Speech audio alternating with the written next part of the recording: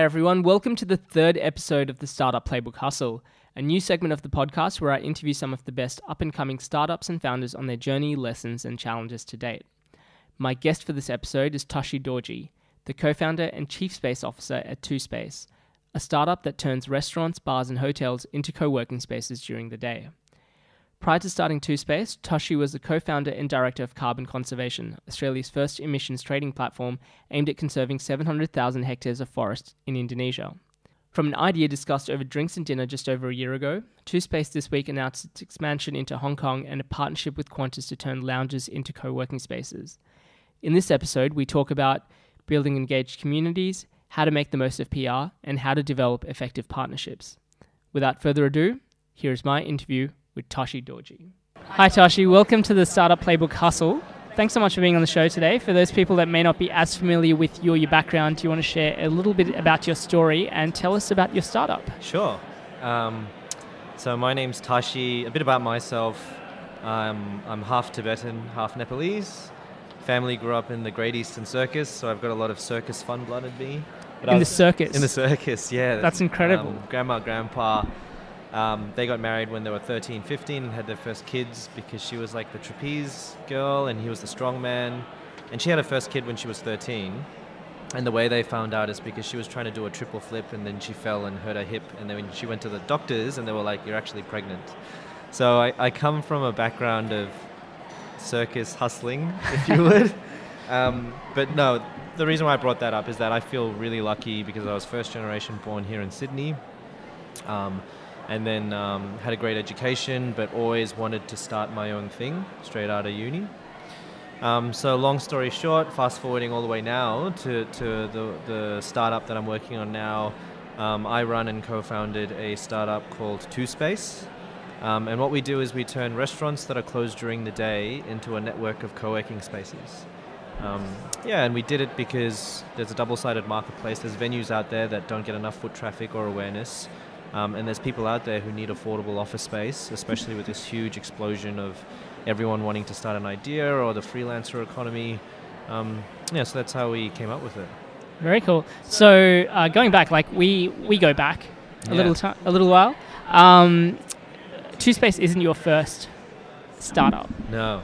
Is it? So again, for those people listening at home, do you want to kind of like briefly touch on some of the things that you've tried to start previously and what some of the lessons were from going through that process? Yeah, sure. The first startup I ever got involved in was a really interesting one. It's called Carbon Conservation. It's essentially rainforest protection through environmental finance or carbon trading. So what we did is we could measure how many carbon emissions prevent from being released into the atmosphere by not cutting down a certain amount of trees. And then we commercialize that quantity by turning them into carbon credits, which we then sell to companies trying to offset their emissions. We were the first ones to do it in Australia, which helped us get a lot of press, bring on celebrities and get exposure like front page of Time magazine. But then the global financial crisis hit around that time, so all the carbon markets kind of crashed. So we went from seeing 17 euros per credit to cents.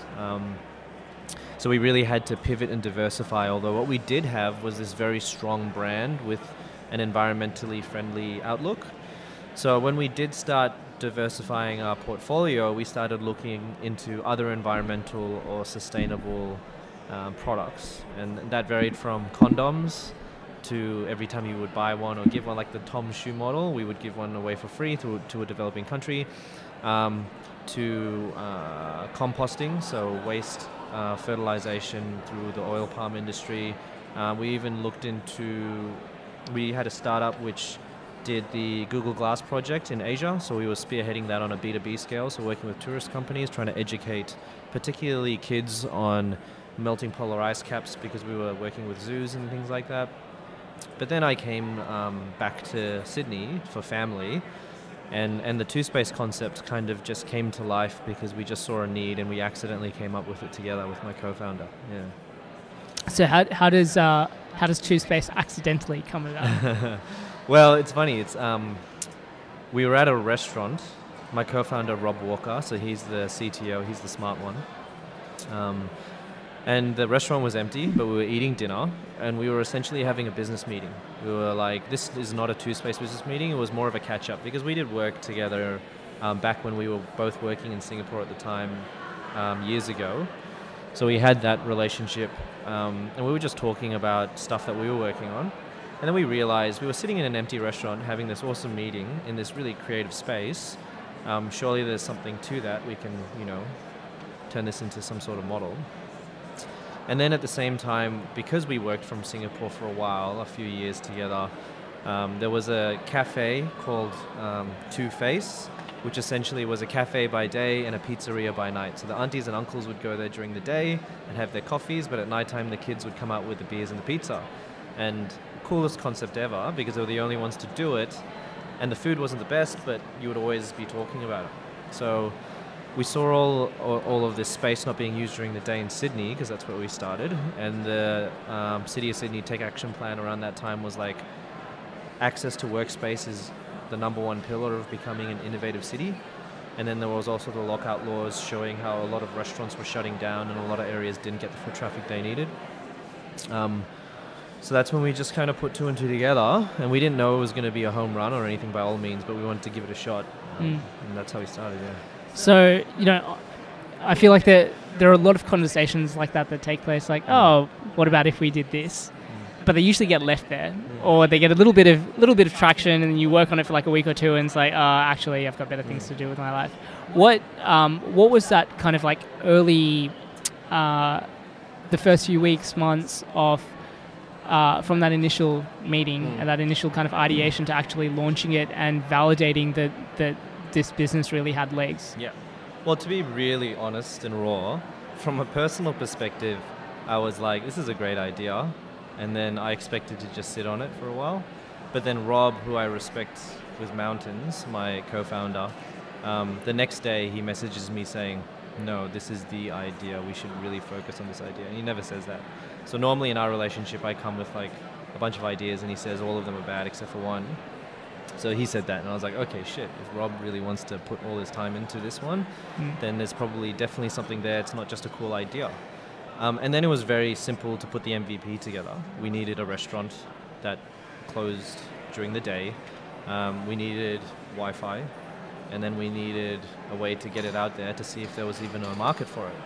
So we validated all those things, kind of, like we posted something really... it was a Friday, so against all of the social media guidelines and stuff of when you should post and what time, I was like, you know what, screw it, Rob. I'm just going to post this idea on the Sydney Startups Facebook group on a Friday at 5 p.m. And then I'm just going to turn my phone off because I'm not even going to track to see how many likes and stuff. I'm just going to enjoy a beer.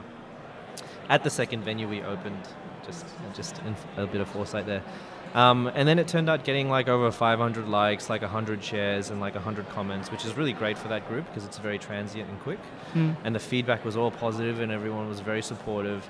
And because that group has a diverse community, there were a few journalists in that group, including a journalist for the Sydney Morning Herald, which was a good mainstream media for us very early on, and a few journalists from some of the startup publications. So that helped us get a bit of awareness. But then we didn't even have a location by then. We just put the idea out, so we had to hustle to find the first location. And that meant me, Rob, putting in some script into Google Maps to shoot out a list of all the restaurants that are closed from this hour to this hour within that area. And then we would pick 10 of them for me to go door-to-door knocking from 4:30 to 6, because the best time to catch the managers is right before they open, even though they got really annoyed. But they all said no. They were like, a lot of them were like, piss off, Some of them were like, great idea, but we don't want to be the first ones. Others were like, who's going to take care of the space? What about insurance? So it was definitely tough to get off the ground. But we eventually found two crazy guys, Nathan Moses and Jules Marchetto, legends, who let us do it because they've had that restaurant for like years and years. They wanted to disrupt. They're interested in this. And even to date, they engage the community so much because they work out of their own restaurant now during the day. And they're working on side projects with these guys and getting advice, so it's amazing. They gave us the space, and then I went over to Optus Yes Lab. So Nick Bailey, the head of innovation there, I did a panel talk with him maybe a year ago. And when Rob, my co-founder, reminded me, he was like, we need Wi-Fi. You know Nick, why don't you ask him? I'm like, oh, duh. Okay, so I went and asked him. And he liked the idea so much that he was willing to pilot with us. So then we had the three things that we needed. And then we launched, and then from there it kind of slowly started taking legs. Yeah. Fantastic. And obviously you've had a huge amount of press coverage and just like general attention around TwoSpace and the concept that you've got. One of the questions that I get asked by founders all the time is like, how do we get press coverage, and is press actually effective in helping us get additional revenue or things like that? From your perspective, what are some of the strategies that you use? You mentioned that Sydney startups helped to get that initial kind of thing in place, but what's helped you to stay relevant with the press, and how has that helped TwoSpace? Sure. Well, I'll start with saying that the TwoSpace concept is a lot easier to sell than probably 90% of the startups out there. So I'm not sitting here taking credit for being the best person at PR ever, because we don't have someone doing our marketing or PR. It's normally just me. And the reason for that is it's not a unique product which is tech related or medicinally related or insurance related. It's restaurants, which everyone eats at, it's office space, which everyone goes to, and it's combining them in this huge sharing economy style of boom. So even the people who aren't into startups are like, hey, that's a great idea, how come I didn't think of that? So that's why that story was very easy to pitch and sell. And also once we got our first kind of pieces of press, it was very easy to leverage those to get more. However, one thing that I've learned is that we got a lot of press too early. So we weren't ready for it. And what I mean by that is we didn't have the appropriate tool set up to measure the traffic that would go to our website at the time. We didn't know how to capitalize on the leads that would have come through. So when we had the Sydney Morning Herald come out, it was like, yeah, we were on the Sydney Morning Herald, but all that meant to us at the time is that we got to put the Sydney Morning Herald on our website saying, as seen on. Whereas it would have been amazing if we could have directed them to somewhere where we could have gathered details. Similarly, when we were in the Australian Financial Review, we always knew that wasn't really going to be a publication that would generate members for us, as in buying co-working subscriptions, because the way it works is that it's almost like a gym membership. Month to month, you pay this fee of $199 a month, but you get unlimited access, but then there's also cheaper packages. So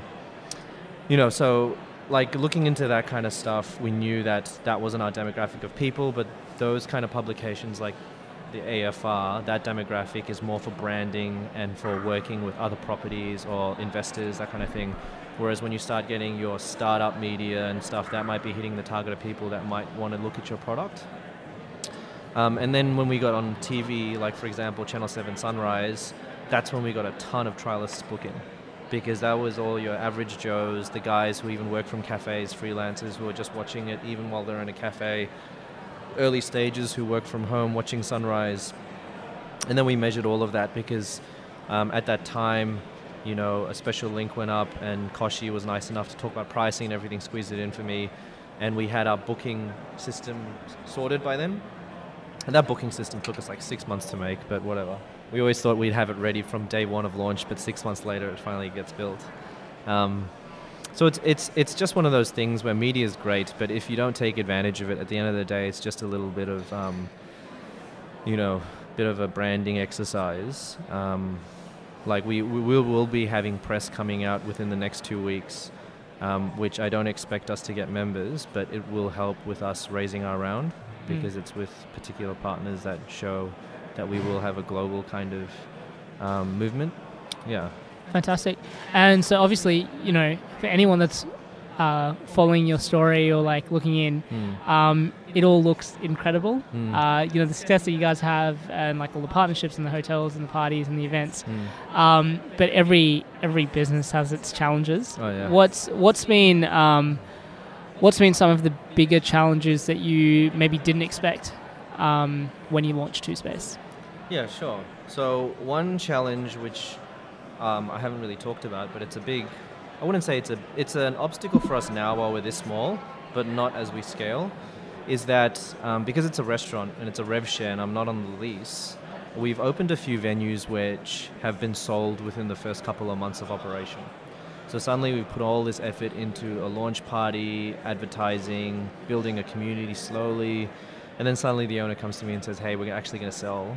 And then the new owners who come in and say, hey, I don't actually like this TwoSpace concept, we're going to open for lunch and see how it goes. So then suddenly I have to move the community of people, and all that kind of PR and press was useless. So that's been annoying with our model. However, the reason why it's annoying now is because it's small enough to make an impact, whereas as we scale to hundreds and hundreds of locations, I feel like that will happen less and it'll be more manageable. One thing that also we found very challenging at the start was bringing venues on, because there was this huge trust issue and branding issue. But now that that's sorted, we have so many venues hitting us up that we can't even service. And building the community is actually the very difficult part now, as any co-working space would know.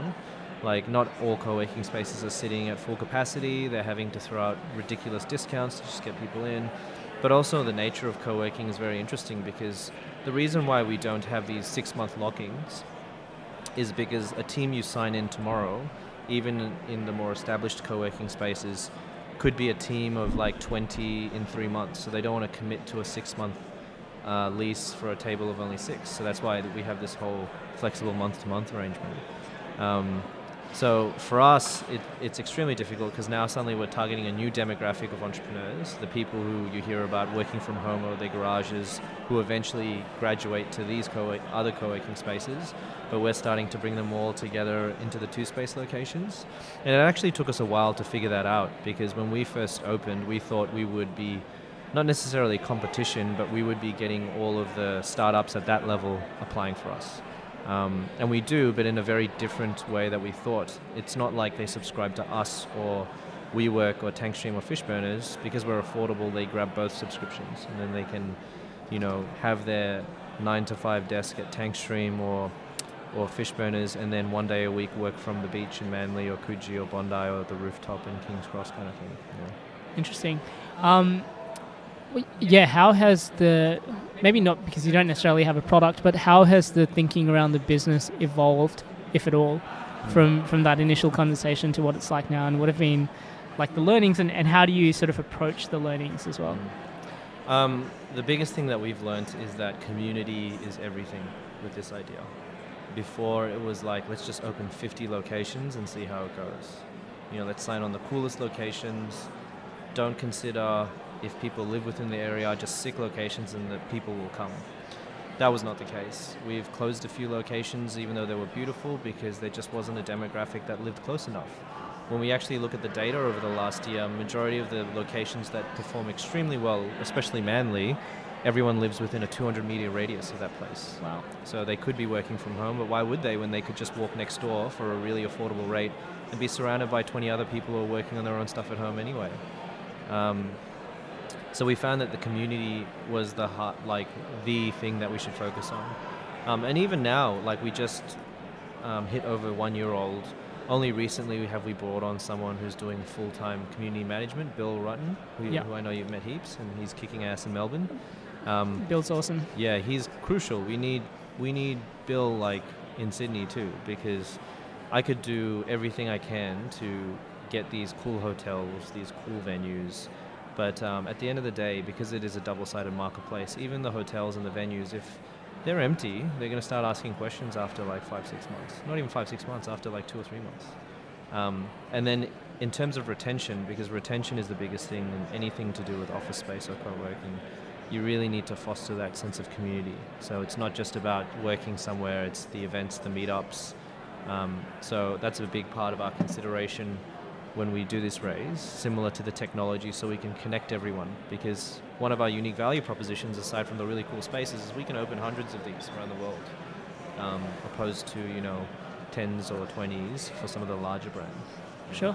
And so obviously with a new location, I guess depends on how far away it is and all of those things, but you almost have to build up a new community from scratch and then foster up that community engagement again. Have you, is there a formula or a process that you've worked out that helps you develop that at a quicker level, taking on the learnings of having done this so many times now? Yeah, absolutely. Before, we would open one and cross our fingers and see what happens. Now there's simple things like if you're smart with your Facebook advertising, almost to validate an area. So you could just do something cheeky saying, would you work from a restaurant co-working space here, and just target that area, put a picture or teasers and explain the concept. And then if you get enough people clicking through and signing up, you've got your leads, which you can convert. And then if you can open a space with 10 people already working in there, then the experience for the new people who try it out will be great, opposed to just opening a space and people walking in and it's empty. Then they're most likely not going to be the first 2 people to sign up because they want to be around other people, kind of thing. And then similarly, the venues that we work with, because we get so many, some are gorgeous, but you need natural lighting, you need fresh air, you need power outlets, you need the right chairs, you need all these things that you take into consideration, so we can't activate everywhere. And the community manager is actually really important. So if there's a great place, but we don't have a good community manager, it's almost pointless to open. So we take all these things into consideration, but it's all about cross-pollination as well. So when we partner with a hotel or a restaurant, they blast out their database and their community as well. Because most of them tell us, oh, we already have 10 people working from laptops here every day. So I think they'd like to be a part of it now that they know it's turning into an official space, and then they don't have to worry about other patrons coming in, and they get all these added perks with TwoSpace. So yeah. How do you, just the listing off of things that you said that you look for in spaces, not all of them would have been something that would be obvious to me, like having the right chairs, for example. How do you find that information out about what is important to your customers? So we're small enough to just ask. Ask them. Like, I work from all of my spaces, so I just ask them. Like, hey, how's it going? What do you think of these chairs? Are they good enough? Or are you uncomfortable? And they're like, no, that's fine. But then obviously everyone's different. And then when we sign on venues, we also inspect them. But because we get so many applications, they have a survey they have to fill out. Everything from the furnishing to why they want to be a part of TwoSpace. Are they doing it for the revenue or the exposure or the foot traffic, that kind of stuff. But yeah, we just ask our customers. Very cool. And what's next for TwoSpace? So big things, like we're in Sydney, Melbourne now. We really want to smash out Australia. Like there's really interesting places like Perth, Adelaide, Brisbane that we can grow easily into, especially with the support of some of our partners. However, Hong Kong, I'm flying up in 2 weeks to speak with one of our huge partners there, and also our hotel partner, to get the first few locations off the ground. But you can kind of see where I'm going with this. Everywhere we grow into, we're not doing alone. We've got someone backing us. And when I say backing, it's not necessarily an investor, even though we are looking for investment now. It's a partner. So for example, Tankstream Labs in Sydney is our co-working partner, and they have been amazing. And we wouldn't be where we are without Brad, the CEO's support, because sometimes it's as simple as, Brad, I'm throwing this event for this new area. Could you please share it with the Tankstream community? Or vice versa. Or with Tankstream Labs, their members can use TwoSpace locations 1 day a week for free, which is perfect for them because then they can kind of experience that but also have that Tankstream venue. But then my members can go work at Tankstream on a limited basis for free as well. So it's almost like cross-pollinating communities now. So it's win-win for everyone. Yeah, I guess one of the things that strikes me about the time that I've known you is your ability to build relationships, networks, and partnerships with people. And so obviously, as you mentioned, it's very, very difficult to do anything on your own. And you're often reliant on having people that can open doors or just provide the right connection or the right advice or the right partnership opportunity that allows additional value to be given to your members and that sort of thing. How do you approach developing partnerships with a brand like the Volo Hotel, for example? So my rule of thumb is that when you walk into a room, even if you see someone that you want something from, you never ask them directly. I mean, at the end of the day, if you get along both as a person or if there's any synergies, it'll happen. Sometimes it might happen 6 months down the track. It doesn't have to happen today. Brad and I, we met at StartCon and we only started really working with each other months and months later. But we just knew that we really liked one another and we liked each other's concepts and values. But in terms of like the larger brands like Avolo, at the end of the day, they always want something out of it too. They're an amazing brand and they're trying to distinguish themselves as a hotel that really wants to disrupt the hotel industry. So for them, it's not necessarily getting 20 people co-working out of their hotel lounge, which is beautiful every day. It's more being able to look at the big picture and work with a brand like TwoSpace to show the community, not just the startup community or the freelance community, the tech community, but also their hotel patrons, that they're different and they're funky. Because even the value proposition for them, when they start having hotel guests check into a Volo, now they can start telling them within their newsletters, hey, did you know there's a startup co-working space in our lounge? Why don't you co-work with the TwoSpace members while you're staying at a Volo here? You never know, you might find someone really interesting that you might want to follow up on. Similarly, they can jump in on the events that we throw at the hotel or somewhere else. So it's their guests getting this add-on experience when someone flies into Sydney at a Volo, because a Volo is a TwoSpace co-working location. Part of it is they get educated about the events we throw in the city, or even the events Tankstream throws in the city. So they land, they do their work, and if they're interested, they can kind of octopus into different areas. Yeah. Fantastic. And I mean, one of the things that really strikes me about what you just mentioned is, really understanding what is, being focused on the value that you're providing to people. So it's not so much about, it would be great if I could partner with X because I get Y. But it's also understanding, what is it that drives them, and what is the sort of unique thing that you can offer them that will, give them enough value for them to want to partner with you. Yeah. And sometimes it's just partnerships come out of just connecting people. Like, I've had a bunch of really great opportunities and partnerships come about by accident. Well, accident's not the wrong word, but like almost good karma, because I'd connect two brands, and then because they were so grateful for the connection and they're kicking off, they're like, well, how can we help TwoSpace? And then something comes out of that. So it's almost like, you never know really what's going to happen. Sometimes when you do enter even a networking room, you don't have to speak to everyone in the room. You just need to be yourself, know what you represent, and then, have good conversations with people, and then good things will come.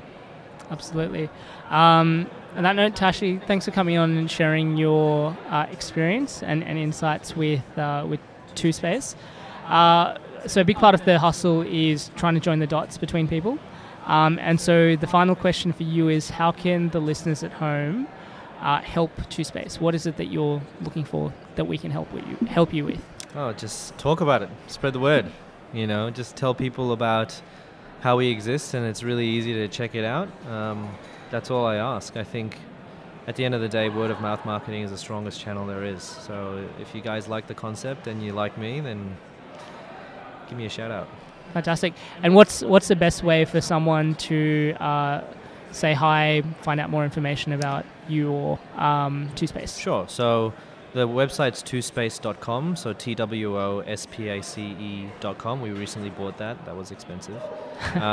You can always directly email me, Tashi, TASHI, at twospace.com, and I'll happily respond. But yeah, if you go on the website, there's a ton of information there, even applications for venues or members or hosts. So there's quite a bit there, and you can see all the venues. So yeah, take a look. Awesome.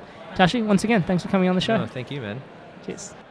Thanks for listening to the third episode of the Startup Playbook Hustle. You can find the show notes of my interview with Tashi, along with a curated list of tools and resources for startup founders at startupplaybook.co. As always, you can join the conversation through our Twitter account. The handle is @PlaybookStartup. Want to feature on the Startup Playbook Hustle? Shoot me an email at rohit@startupplaybook.co or fill out the form linked onto the show notes for this episode. In the meantime, don't forget to subscribe to stay up to date with our latest episodes. Thank you for listening, and I'll see you at episode 73 of the Startup Playbook podcast next week.